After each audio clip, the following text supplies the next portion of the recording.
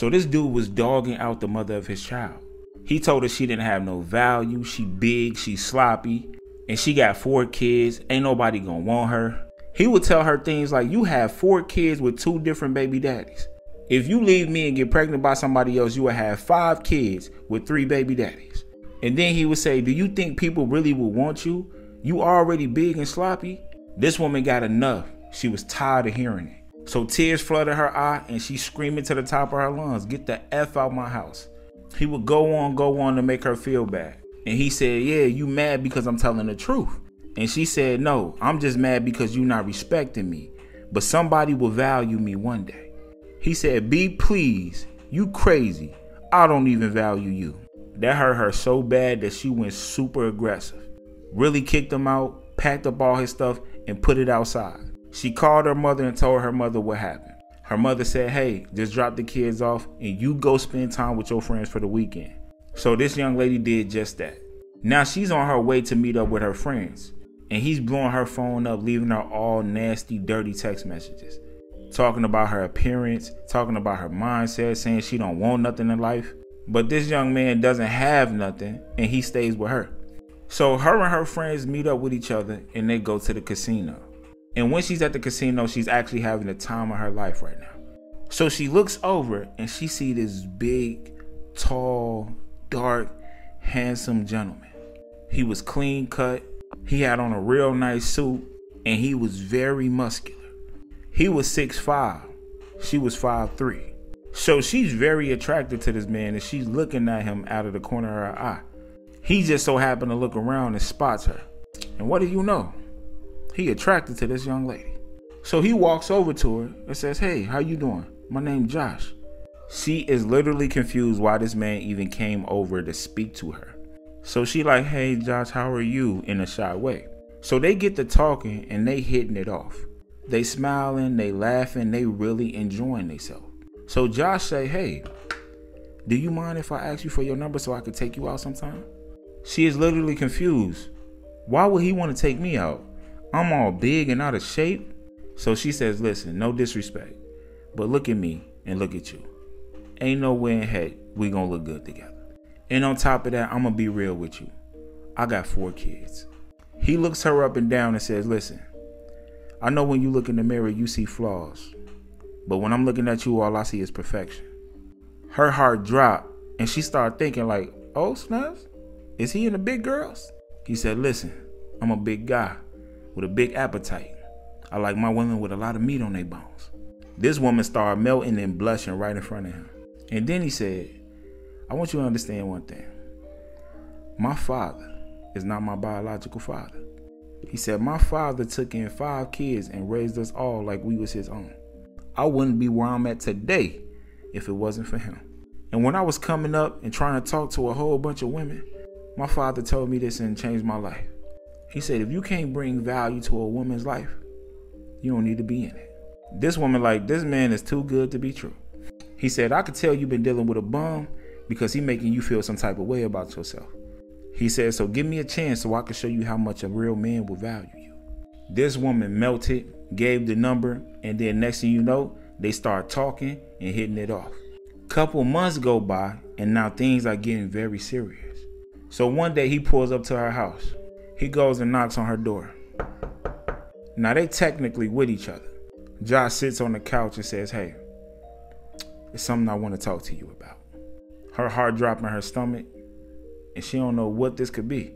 So she thinking to herself, man, I knew it. It was too good to be true. This man fine, financially stable, and he just so good with me. Then she thinking, oh my gosh, he the best I ever had in bed. She literally heartbroken by these words. So voice trembling, she says, what do you need to talk to me about? She's thinking he gonna say that he married or got another woman. He said, listen, I want you to move in with me, but I know you probably wouldn't feel comfortable with that chat. So I want to move you to the side of town that I usually be on a lot. I'm gonna pay all the bills and you won't have to worry about a thing. He said, listen, I'm looking to marry you one day, and I want to prove to you that I can be the man that you need. This woman mouth dropping, ready to go into the bedroom right now. She a lion, he an elephant. She look at him like a snack. Do you hear me? So a few weeks go by. The father of her child, the one that's been dogging her out, wants to see his baby. So he tells her, hey, can you drop my baby off so I can see my baby? She wasn't trying to fight. She said, will do. When would you want me to do it? He told her a time and she said, okay, we'll do it that time. So on that day, she texts him and says, hey, we're about to pull up in a little bit. He said, okay, and he stepped outside. When he stepped outside, he seen a big black truck pull up with some rims. The windows is tinted, and he like, man, this gotta be a celebrity, a big boss or something. So when the person jumps out the car, he sees him, and he said, hey, yo, is your name Josh? He said, yeah, Josh Dawkins, yeah, that's me. He said, whoa, Josh Dawkins, that's in the NFL. He said, yeah, that's me. He started freaking out. Oh my God, man, can I take a picture with you, man? Yada, man, my people not gonna believe this. So they take a picture together, and then he asks him, man, what are you doing here, man? Josh said, oh, I'm dropping off my child. Now he confused. He like, wait, hold on. He dropping off a child. He looked back at his building because it's so beat up. And he was like, you got a child to live here? He said, oh, no. Opens the door and let the baby out. And then when he looks over, he realizes it's his baby. So he said, whoa, wait, hold on, wait. He said, so you with my baby mama? He said, oh, that's you him.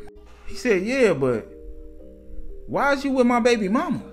He said, man, I'm a man that like a lot of meat on my bones. He said, look, I'm a big guy. I can handle all that. You know what I mean? His blood is boiling, but this man is so big, he don't want no smoke. So he's faking like he want to be his friend. Like, yeah, I feel you. Yeah, I feel you. So he asked, yo, is she in the car with you? He said, yeah, she right in the front seat. So he said, hey, no disrespect. Do you mind if I just knock on the window? He said, yeah, go ahead. So Josh walked into the other side of the car. And then he said, so why you didn't tell me you was with him? She said, let's not remember you said you didn't value me. Then she said, listen, I don't want to talk right now, but you have a good day. So since he felt shooed off, he got real mad and emotional. But he didn't want to do nothing because he didn't want no problems with Josh. So he walked back into his beat up building, went and grabbed his cell phone and was mad at the girl that he was with at the time. Because the girl that he with don't even come close to the mother of his kids. He just needed a place to stay, so he was thirsty and got with this girl. So once he got his phone, he started trying to beg her back, say, I'm sorry, I apologize. Man, I miss you. I love you. I've been thinking. I didn't think you was going to move on this fast. She didn't respond the whole night. Since she didn't respond, he started getting mad and calling her sloppy. Started talking about her bad and said, you ain't nothing but trash. 5 minutes later, you hear the phone go, bing. He looks over and he's praying that it's the mother of his child. So he goes over and grabs the phone and it's her. And the text message read, another man's trash is another man's treasure. And if you ever talk to her like that again, I'm gonna buy that building you live in and kick you out of it. And then he said, I know you be hurting for money sometimes. So if you ever need some money, let me know. You can come work for me for a day and I'll pay you minimum wage. And from that day forward, he valued the mother of his child. Type story time in the comments if you want more stories like this. Make sure y'all follow for more content like this. And to all the cool people that follow me, I'm gonna see you in the next video.